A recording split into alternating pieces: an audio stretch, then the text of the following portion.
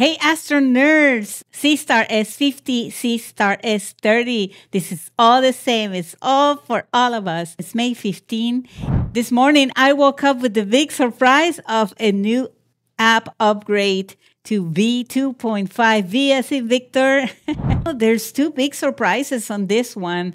One of them is that for the first time now, the Seestar S50 is capable of doing 60 seconds per frame, only with the EQ mode, because 60 seconds is very difficult for any smart telescope, small sensors, and also flat frames as a calibration process.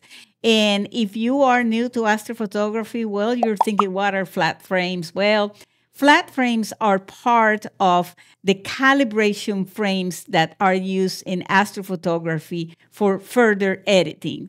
These are frames that are taken individually before or after the imaging session. And traditionally, they were taken before with the sunlight, especially on that blue hour when the sun is a little bit not as strong. There are different techniques. One of them is using a white t-shirt or some piece of white fabric covering the lens and then letting the light come in. Another way to do this is using an artificial light source, such as a panel that I have, one of them, to create this artificial light that it's going to help to take these flat frames very accurately using softwares like Sequence Generator and Nina, which are the softwares that I use for the traditional gear.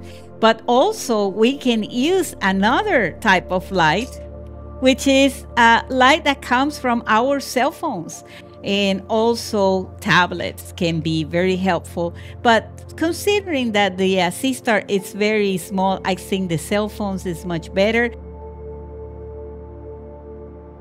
Okay, so this is May 15, 2025. So when you install the app for the first time, it goes automatically into the new upgrade. But if you already have the app installed, then it's a different process. The app is going to be uninstalled and installed again. Let's watch. And it's going into the process right now, and it seems like it's going to uninstall first. We're going to say yes. Uninstall this app, yeah, because you have to uninstall and install. It may take a few minutes. I do this with the other smart telescopes that I have, so it's a normal process. So now we're just going to wait and see what happens when it installs the new app. So one of the ways to take the flat frames, it's the old way, which is we are using natural sunlight to capture the flat frames. Ideally, it should be on a day that is not very sunny, not too bright. One thing that is very important, never point your telescope directly to the sun if it doesn't have the ND filter. So you have to be very careful with that. The new flat frame section is located under Advanced Features, and then go to Image Calibration, and you will find it at the bottom of that page. Once you are on the app, on the flat frame section, then we can move the arm. I am just going to use the traditional way, which is using a white t-shirt. When you are using a t-shirt or fabric, be sure that it's not all wrinkled. That is very important, as all of that it's going to show. And all you need to do pretty much is just to cover the telescope. This one has 2 layers, but it all depends on your light outside. Like I said, ideally it's much better during the blue hours. I am always using now the Move Should Move wedge, and as you can see, I have it right now set for the EQ mode. And now we will go to the app and we'll just go ahead and click on shoot. So now it's saying flat shoot failed. please point the Seestar at a uniform light source, which it's telling me that right now the source, it's probably too dark. Okay, so the natural way with this t-shirt didn't work. It kept giving me an error that light source was not even or consistent. And I think that it's probably because it was so cloudy. It needs to be done in a day that there's more sunlight. So it's time to move to the next method. Okay, so the telescope talks to you when you're going to take the flat frames. And the method that they recommend is to use a white piece of paper. So now I'm just going to use a phone as the source of light.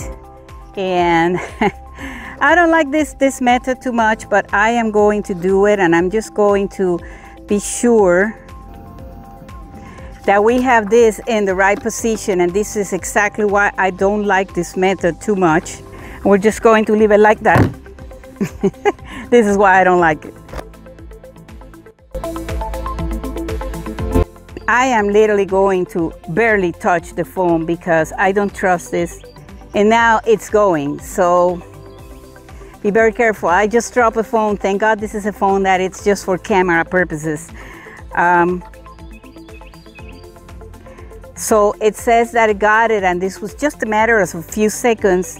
And I am going to see how is this going to look, but this is why the piece of paper works. Put the phone on, but just barely touch it. If you're going to use the phone or a tablet as a light source, you don't have to do this outdoors. Just do it indoors. Be sure to put some cushions or pillows around. But this is what the Seestar app is recommending. It will tell you to do this. So the process was really quick. I mean, it literally took just a few seconds.